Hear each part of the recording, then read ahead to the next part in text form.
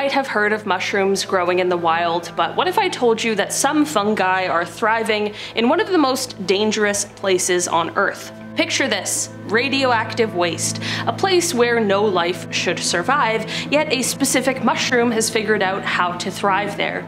Today we're diving into the fascinating world of radioactive fungi, exploring incredible stories of mushrooms that have adapted to some of the most extreme environments imaginable. From nuclear disaster zones to toxic wastelands, these fungi don't just survive, they thrive. You're not gonna believe where they've been found and what they're capable of doing.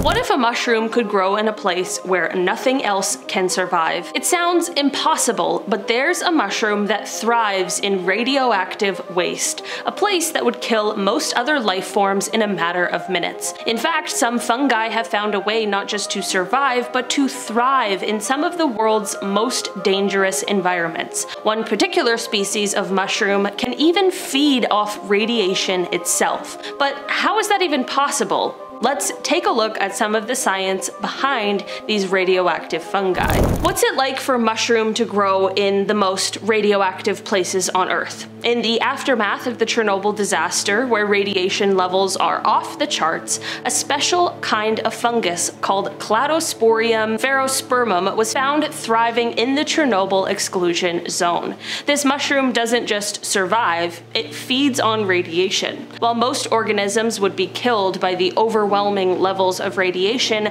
this mushroom has a very unique ability.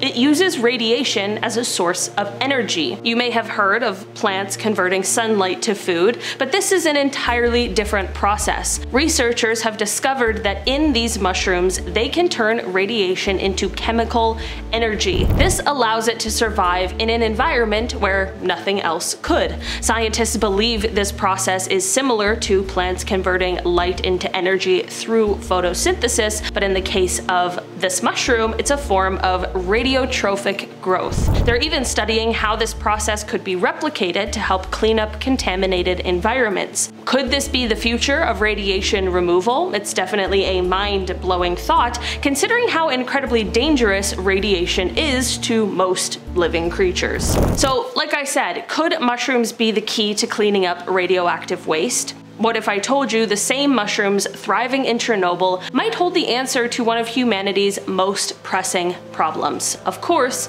nuclear waste. Studies have shown that certain fungi, like the Fusarium species, have the unique ability to absorb radioactive materials. They essentially act like biological sponges, soaking up harmful isotopes and breaking them down. This process is called bioremediation. It's not science fiction. Scientists are seriously exploring fungi's potential in cleaning up contaminated sites. In the future, we could see entire mushroom farms dedicated to cleaning up nuclear waste. Who knew that fungi could be the Earth's cleanup crew? In the wake of a nuclear disaster, some mushrooms were found growing at ground zero.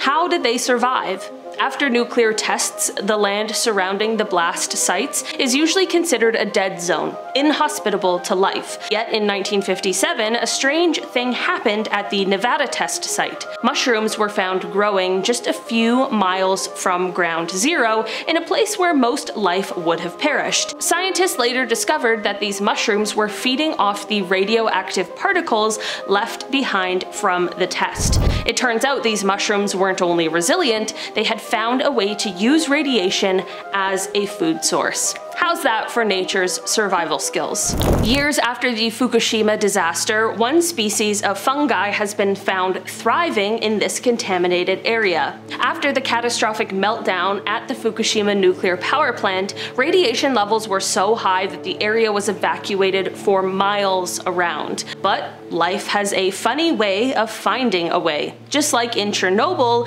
those same mushrooms were found thriving in the radioactive soil, continuing its unique ability to survive under extreme conditions. While humans had to flee from the disaster, the fungi seemed to flourish. In fact, scientists have discovered that these mushrooms are not only surviving in the radiation, they're actually growing faster than expected. One of the most fascinating aspects of this is the way the fungi adapt to their environment. Over time, the radiation levels decreased and the fungi seemed to respond accordingly, adjusting their growth rates. The research into this fungus is ongoing, and the possibilities for its use in environmental cleanup are astounding. The discovery of fungi flourishing in such a hostile environment raises questions about how resilient life forms can be and what other organisms might be hiding out there, adapting in ways we've yet to fully understand.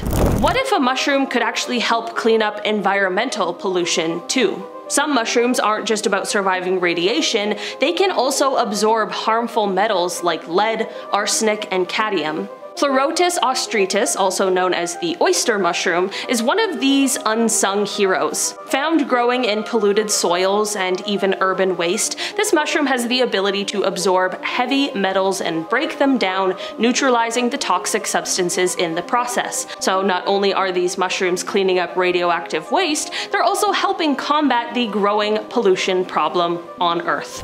Could the same mushrooms that thrive on Earth's radioactive waste one day survive in outer space? NASA has been exploring how fungi could play a vital role in space travel. You see, space radiation is a huge concern for astronauts traveling beyond Earth's protective atmosphere, but some fungi have been shown to survive space conditions. That's right, fungi that thrive on radiation here on Earth might one day help us to survive space radiation. Scientists are studying these fungi to see if they could help protect astronauts on long missions, or even act as a source of food and oxygen during space exploration. Imagine a mushroom farm on Mars.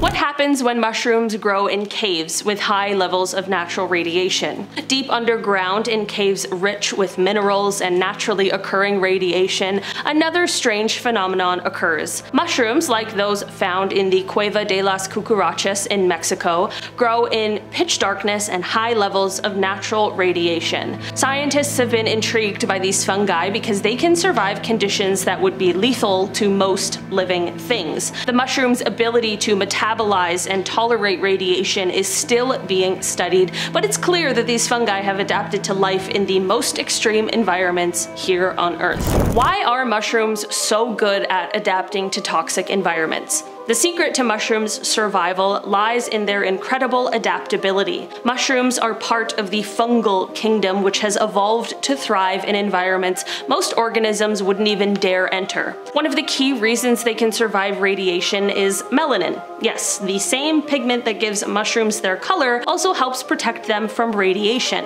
Melanin absorbs the radiation and converts it into chemical energy, allowing the mushrooms to grow and reproduce even in highly toxic areas. This could be a game changer for bioremediation products and even human technology. Could these amazing mushrooms one day save humanity from its own radioactive waste? If scientists are right, these mushrooms could be the key to solving one of the most dangerous issues facing humanity today: radioactive waste. With their ability to absorb and break down radiation, fungi could play a vital role in cleaning up contaminated areas and creating a safer environment for future generations. The unique properties of certain fungi make them natural candidates for bioremediation projects where they could be used to decontaminate toxic environments. Imagine a world where mushrooms are used not just for food or medicine, but as the planet's cleanup crew. Their ability to break down harmful chemicals, absorb radiation, and even neutralize heavy metals could revolutionize how we handle